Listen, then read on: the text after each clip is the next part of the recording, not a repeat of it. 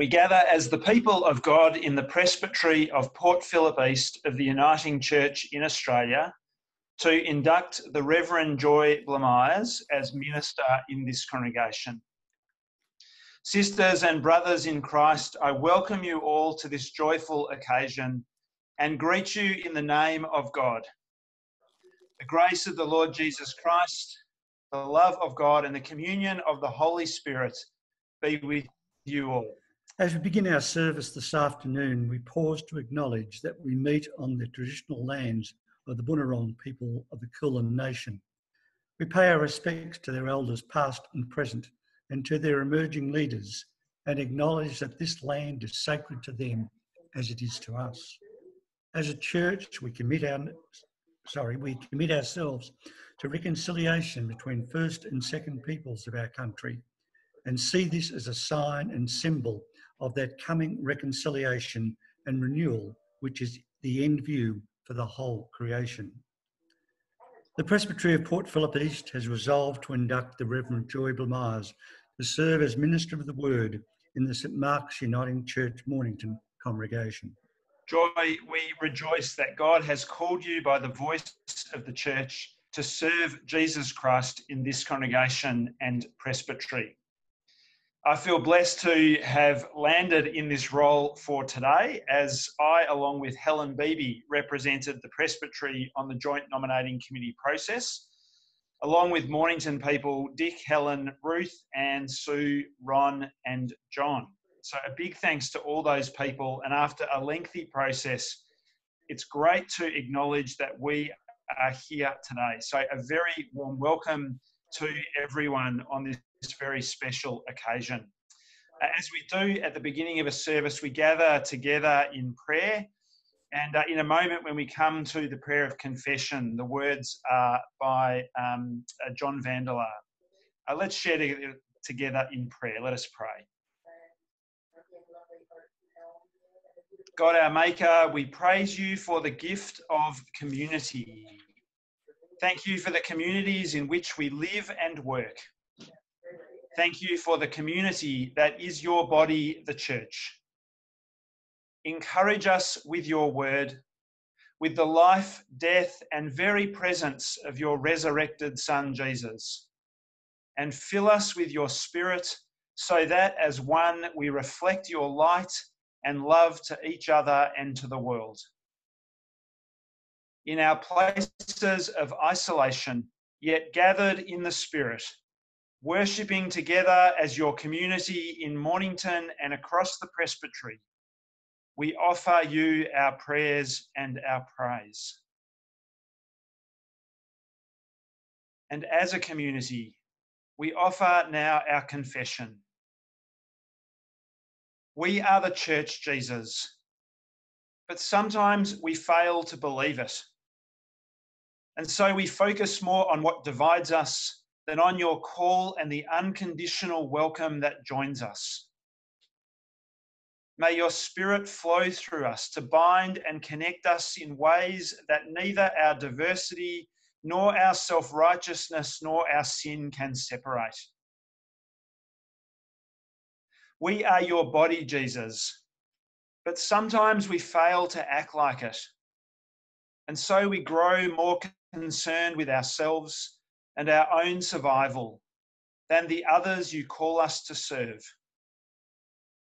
May your grace and compassion flow through us to heal and embrace all who are broken and wounded. We are your messengers, Jesus, but sometimes it's easier to carry bad news or no news than to challenge the powers that be or to oppose injustice with the message of the gospel. May your prophetic voice be proclaimed in us in ways that encourage the despairing, liberate the oppressed, and hold the powerful accountable. Forgive us when we fail to be who we are, who you have called us to be, and teach us to live and to love as your presence in this world. Amen. God in community, Father, Son, and Spirit, Creator, Redeemer, and Sustainer, offers you forgiveness, life, and peace, the grace and love to grow, to learn, and to start again. We hear then Christ's word of grace to us. Your sins are forgiven. Thanks be to God. We come to the service of the word, and Alison is going to begin with the first reading. They devoted themselves to the apostles' teaching and fellowship, to the breaking of bread and the prayers. All came upon everyone, because many wonders and signs were being done by the apostles. All who believed were together, had all things in common. They would sell their possessions and goods and distribute the proceeds to all, as any had need.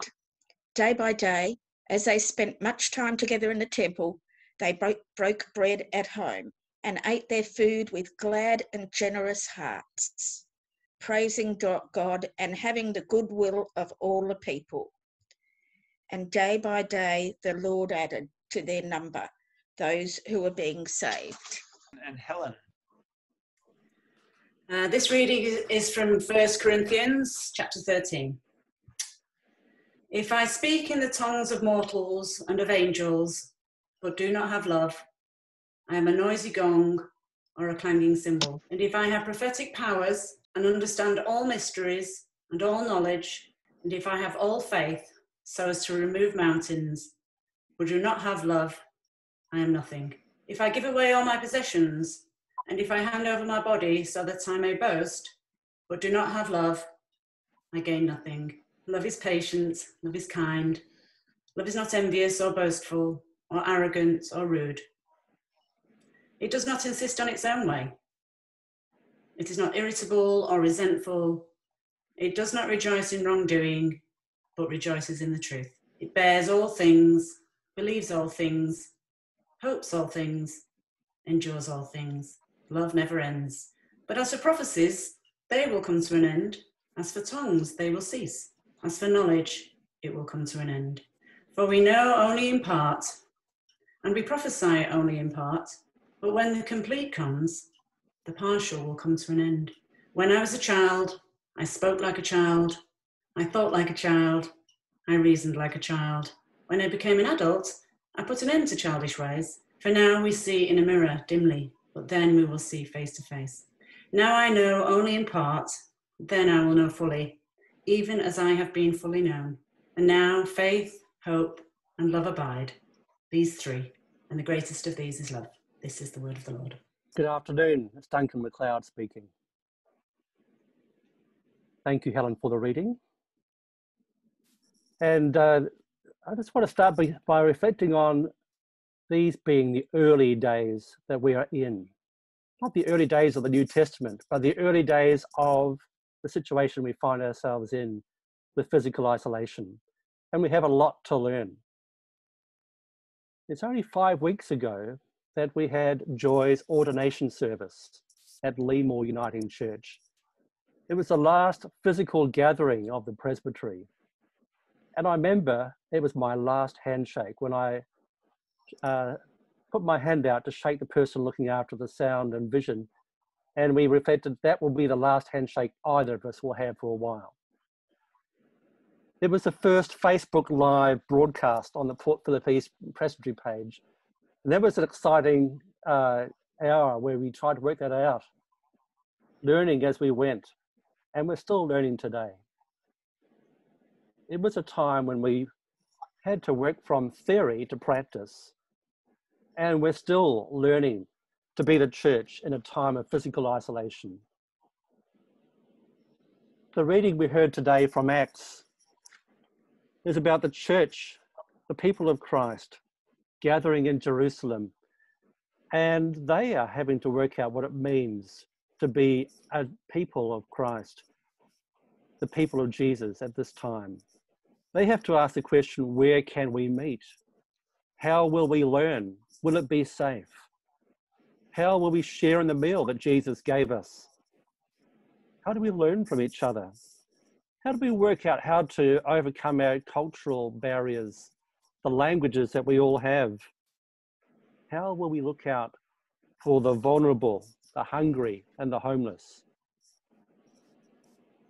And of course, today we look back at that community with admiration. There's a sense in which that was a heroic community in difficult times, in new times. And over the centuries, many, many people have aspired to recreate that experience. So what was it about that experience that we like? Well, it was a time of innovation, learning how to work, so to speak, with a new operating system. They had to develop new skills, new ways of communicating, new vocabulary that would describe who they were and what they were about, their understanding of God. They were discovering new gifts of the Holy Spirit, and they were discovering the giftedness of people who shared as ministry agents, apostles and prophets, evangelists, people who were courageous enough to stand up for their faith in the face of adversity. All their members having to find ways of being followers of Christ. But there's another side to innovation, and that is anxiety. When we're on the edge of resources and we don't know whether we'll have enough to pay the bills next week. When we're finding what it means to put new systems in place so we can keep going, sustain what we're doing. Sometimes we end up having to put new rules in and then becoming legalistic about them. Well, sometimes we even compete to have the most authentic expression, as we've seen many denominations develop, saying they were the most authentic expression of the early church. Which leads us on to Paul talking to the Christians in Corinth. He's talking about the quality of relationships being really important. And through the whole first letter to the Corinthians, we see Paul talking about how to honor one another, how to avoid making some people the heroes and others the has-beens, ensuring that all our gatherings look out for the disadvantaged and the overlooked, including our communion services.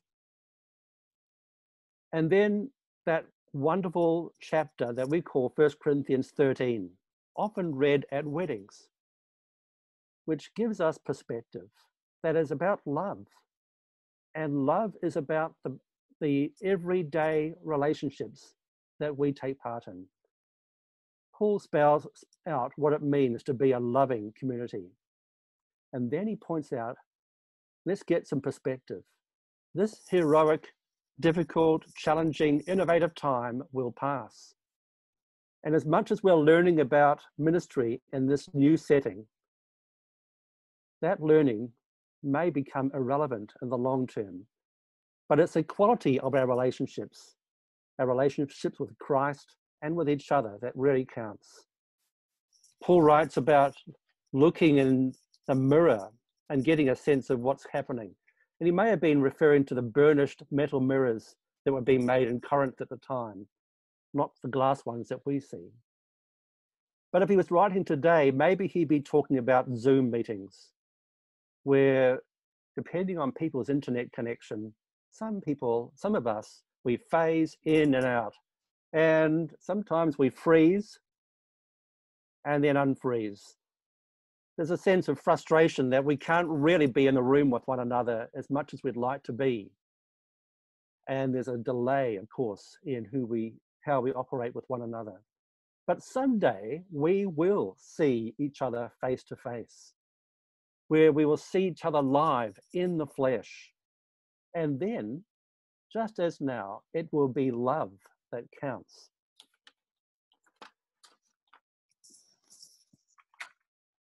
Yeah, I'll just get my notes back again. In the meantime, we are called to be focused on being a community that embodies the love of Christ. And that's a great place for you, Joy, as you start with the people of St. Mark's Mornington. And it's a great place for you, St. Mark's Mornington, to be starting your relationship with Joy, because this is the early days. This is the beginning point of a new way of being the church at the moment. And so together, you and Joy together are able to develop relationships of trust, conversations marked with curiosity and respect, finding ways of sharing not just with one another, but also the wider community, the love of Christ. And so today, we gather around you as a cloud of witnesses, encouraged by your beginning, and also recognizing that we are also learning with you. And today, we want to honor that in the way you begin. Amen. Chairperson, through the joint discernment of the Church, the Reverend Joy Blamires has been called to be Minister of the Word in the St Mark's Uniting Church Congregation, Mornington. I ask you now to induct her into this placement. Joy, my sister in Christ, you are called to be a servant and a shepherd in this congregation.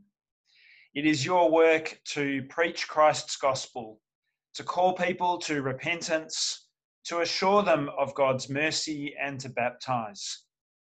You will teach, inspire, and encourage, both by word and example, the people entrusted to your care. You will lead them in worship and celebrate the Lord's Supper with them. You will take Christ, the Good Shepherd, as your example, caring for his people and serving with them in the witness to the world. In view of this solemn trust, we ask you to reaffirm the declaration of faith and obedience that you made at your ordination, as Duncan said, just 5 weeks ago, and to show that you desire, by God's grace, to continue your ministry in this congregation. Do you confess anew Jesus Christ as Lord? I do. Do you embrace the faith and unity of the Holy Catholic and Apostolic Church as set forth in the scriptures of the Old and New Testaments, expressed in the Apostles' and Nicene Creeds, and described in the basis of union? I do. Do you accept the discipline of the Uniting Church and the oversight of this presbytery? I do. Do you affirm and commit yourself to the covenant made between the Uniting Aboriginal and Islander Christian Congress and the Uniting Church, and accept the obligation to serve both First and Second Peoples? I do. And will you take part in the work of this presbytery and other councils of the Uniting Church? And will you share in the life and witness of the wider church? I will. David, let me invite you to, Joy is just going to show us the symbols of Bible, a jug of water, and bread and wine that have been placed in the church. And David, I'll invite you to say, we, the people of God, have placed the Holy Bible, water and bread and wine in the church, signs of the ministry to which you were ordained. And John Renouf. Joy, you have been presented with a copy of the church roll, St Mark's Uniting Church, Mornington. It is your duty to care for the people entrusted to you. And as we come to offer the prayer of induction, can I invite you all to raise a hand as if in a sign of blessing, and let us pray together. God, in every age, you have chosen servants to speak your word and lead your people. We thank you for Joy, whom you have called to serve you. Fill her with the Holy Spirit and give her gifts for this ministry. May she have the same mind that was in Christ Jesus and be a faithful disciple, being an example to the people of God and witnessing before the world. Through Jesus Christ our Lord we pray. Amen. In the name of Jesus Christ, the sovereign head of the church, and by the authority of the presbytery of Port Phillip East, we now declare Joy Blamires to be inducted in the congregation of St Mark's Uniting Church, Mornington. And let me invite you, to do an online clap.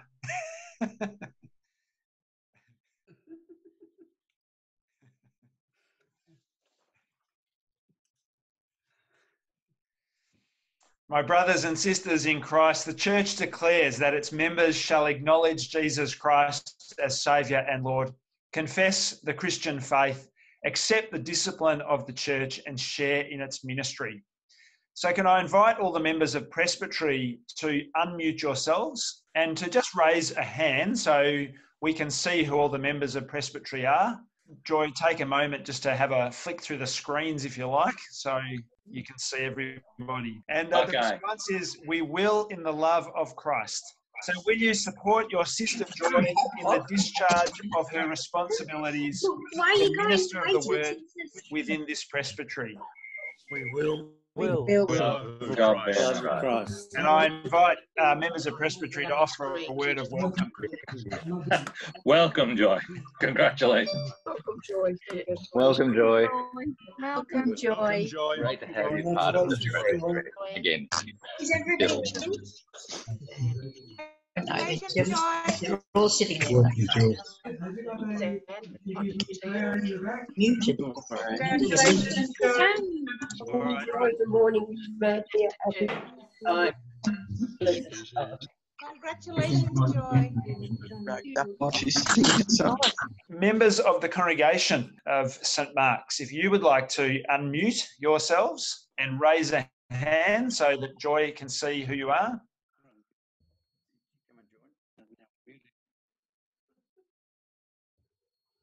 And we'll give Joy a moment just to flick through the screens and have a look at everybody. And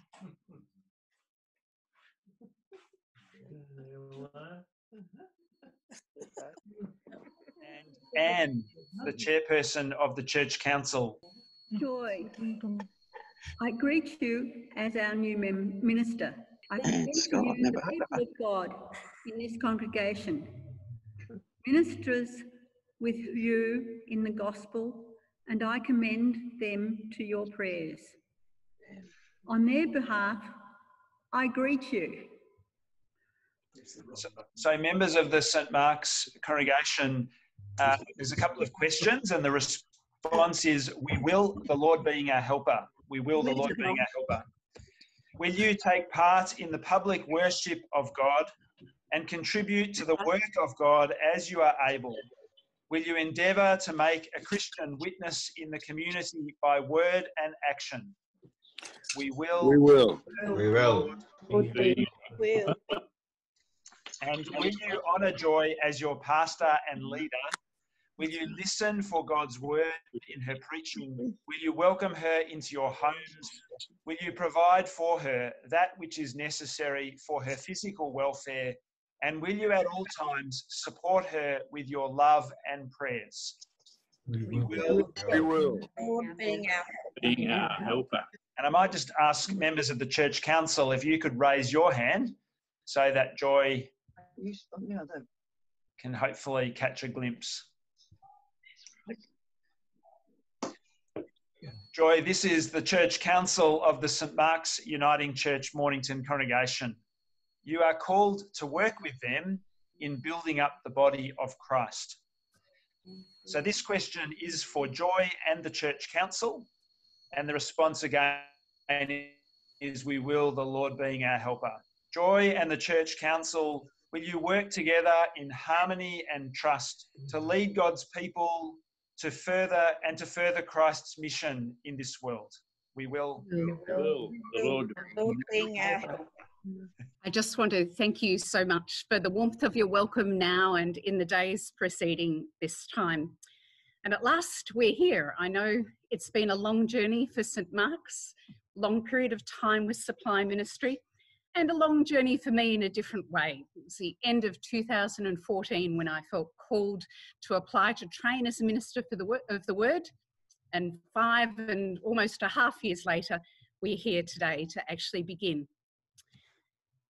We're all aware, as we've been thinking about with Duncan's reflection about the changed community that we're in at the moment, and I couldn't have expected that it would be like this when I was beginning, as you couldn't either. It's an unusual point in world history.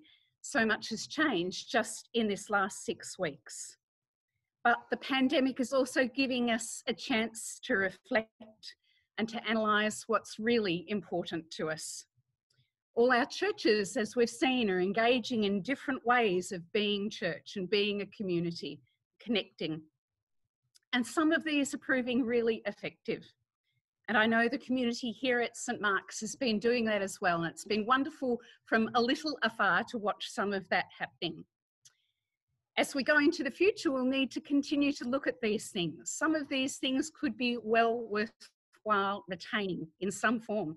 So it's important to look at what we're thinking about them and how they might engage our communities into the future. I'm passionate about the local church being a community where everyone can come and feel at ease, where they can connect with other people and where they can encounter God. And I also know the importance of the local church community itself being well nourished in its faith and given opportunities to use the gifts God has given to you. So I look forward to sharing with you together in worship and prayer and study as we nurture these processes and use them as a community. I recognise that I'm about to get to know you in very different ways to how previous ministers will have got to know you. We're going to use different measures, at least initially, whilst we're under social restrictions. So we'll be using lots of phones and computers and perhaps even letters to get to know one another. Earlier this year, I heard Jeff Thompson at an induction commenting that someone had likened the process we've been through and got to today as something like an arranged marriage. For a long while, a whole lot has been happening behind the scenes with two parties getting together to see if this might work for this place at this time. And then finally, on the day of induction, you all get to meet one another. And it's almost like a wedding, but for us, that wedding's a little different because we're still separated and can't celebrate in quite the same way. So too, for me, getting to know you, it might be a bit like a distant relationship because there will be that physical boundary at times. Yet I want you to know that I want you to contact me whenever you want to or need to or feel it would be good to do so. My phone will always be available to you, so you can certainly make use of that. It's a good time as we move into the future to reaffirm our commitment to being the body of Christ in community in whatever form that may take. And it may take some unusual forms, but that's fine. One day we'll get to be together as we are used to being in the past, and that will be wonderful. Thank you for your faith in me in issuing this call to me to serve you as your minister. Thank you for your prayers, and please continue to pray for me. This is God's church, and we need to know God's guidance and the equipping of God's Spirit for the future as we live out our faith each day. So thank you for inviting me to join you on this journey. That's it. Thanks, Joy. And let me invite Dick to lead us in prayer. Our Father and our God, we come to praise and worship you by bringing before you the needs of the world, our community, our local fellowship, and ourselves. We give thanks that you encourage us to open all our cares and concerns before you, knowing that you care for those issues too. We give thanks that by your Spirit at work in us, you enable us to be active in everyday issues by praying and working for the care of others. We hold out to you our troubled and uncertain world in which many are suffering and dying without any sense of your love and care. Father God, please give wisdom and strength to medical advisors and decision makers for the ability to think clearly and act decisively. Bless medical and emergency staff with courage and persistence in the face of unremitting problems and distressed and mourning citizens. Make our daily prayers part of your compassionate response to the disaster facing those on the front line. We bring the Reverend Joy and ourselves as a congregation before you, seeking your blessing and guidance over the coming years. We thank you that you have called us into a covenant relationship whereby we are committing ourselves to each other under you as our Lord and King. Now, in some words I have found helpful this week. Holy and pain-bearing God, who on the cross experienced desolation and despair, walk with us through the present darkness and grant us a glimpse of your glory to come. Father God, when the news is bleak, steady us. When the pain is bitter, surround us. When the days blur, sustain us. When despair burdens, still us. In our weakness, make us strong. In our lowness, lift us up, confident that our Redeemer lives and prays for us and will never let us go. Amen. Well, friends, thank you for being part of this unusual but very important occasion this afternoon. And let me offer our thanks to the presbytery team who have organised and helped us navigate the technology this morning. To all of you who have worked with the technology and learnt it, especially for this occasion, a big thank you to you, and to the tech support people and the family members and all those people that have offered assistance in making sure people could be connected. A big thanks to all those people too. I'm sure in time when we're again meeting in person, St Mark's will plan another welcome, and I'm sure that members of the presbytery would welcome an invitation to participate in that occasion too. So some sending words for us all from Jan Richardson. May the path that Christ walks to bring justice upon the earth, to bring light to those who sit in darkness, to bring out those who live in bondage, to bring new things to all creation. May this path run through our life. May we be the road Christ takes. And may the blessing of God, the Father, the Son, and the Holy Spirit be with you and with those for whom you love and pray this day and forevermore. Amen.